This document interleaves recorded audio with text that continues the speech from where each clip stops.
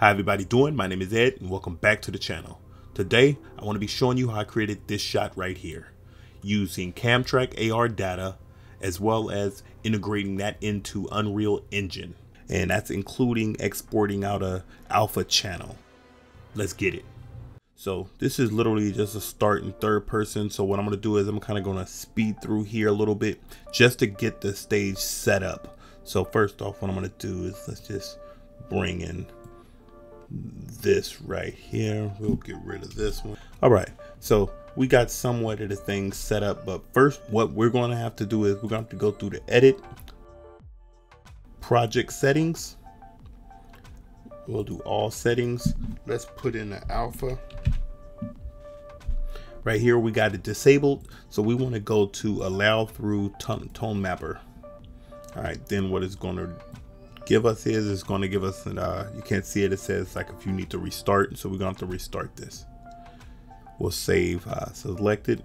All right, so we just had to restart that program. It came back up, so now we have that together. What we're also going to do is, and I'm just getting everything prepped up for us, we can go to plugins. We're going to type in movie. That'll bring up our movie render queue. We want to enable that.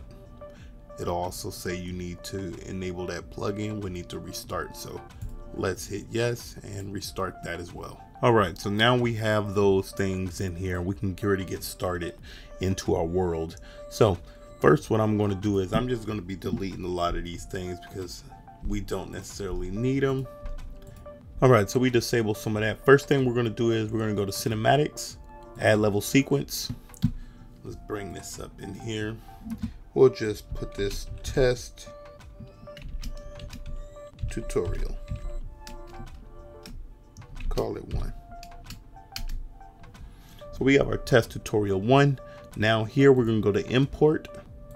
We are going to import our CamTrackAR data. So let me just go in here. What did I do? A test video on. And it should be an FBX file.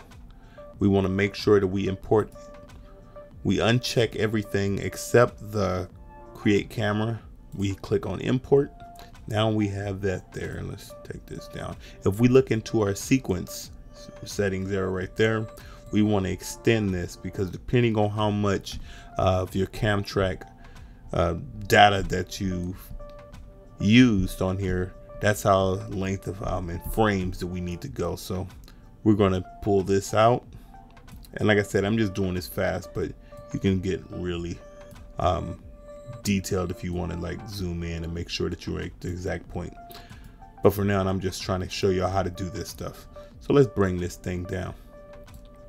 Now, since we have our CamTrack, we can see that data right there, but we want to make sure we create an empty character, and then what we're going to do with that empty character is we're going to zero them out.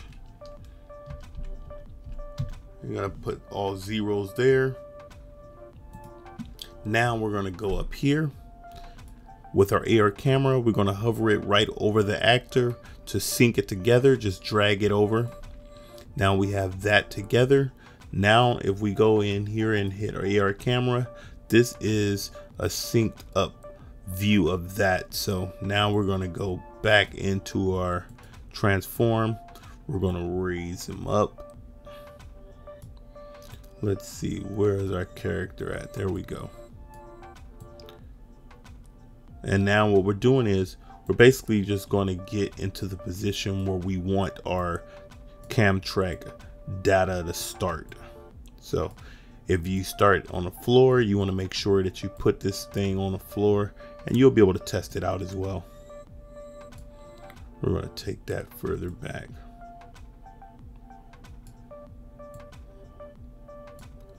All right, this is a rough estimate. Looks good.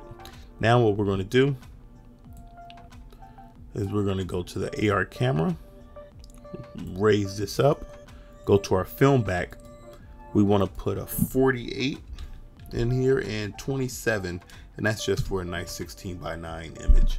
So if we look at this right now, I can go back if I wanted to, back up into my actor.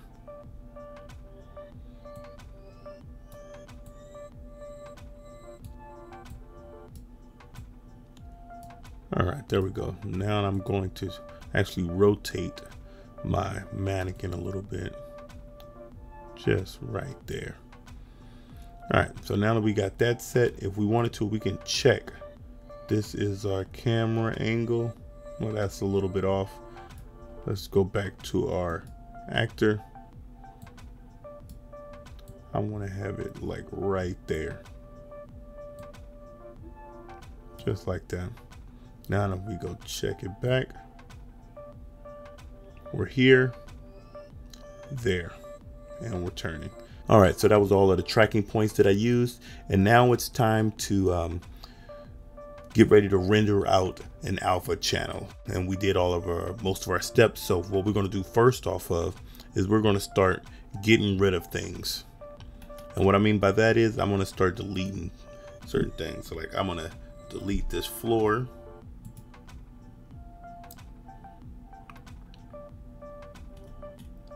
Let's see, what don't we need? Arena there, we'll keep here. I don't think I need this skylight. We got an atmosphere.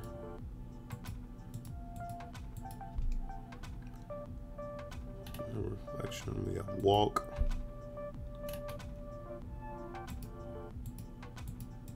That's what we're looking at. Let's get rid of that right there. All right, now from here, since we have this all taken care of, we probably want to start adding in some lights. So what I'm going to do is I'm going to go up to lights, put spotlight in, and it's going to take a little bit. I'm just going to put about 3 lights in here, but I'm going to fast forward this. So I don't need to show you how to do, lights. All right, so we got that all set up for the most part. Now what we're going to do is it's time to render this thing out. So you can light it the way you want, and normally you would go here to the render this movie, but what I'm going to do is I'm going to open up window, cinematics, and the reasons why we went through the plugin to open up the movie render queue so as we can get this. It's just another way of exporting out. So we go to render. This is our test tutorial 1. If we go in here to the settings, these are JPEGs, we're going to delete that. We're going to go into settings. I usually use an EXR sequence. I changed that to none. Render, you have all of these in here. Then we're going to go into output. This is where you want your stuff to be at. This is content right here. I'm just going to make an output folder.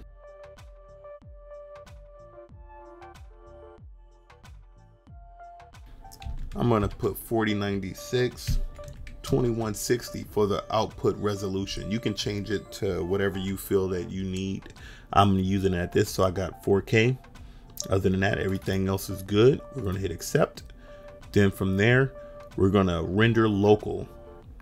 You can render remote if you're trying to, if you got like a render farm or something, but we're going to go to render local. Click that. What we'll get is, we'll get a preview. And this is just of everything we did right here.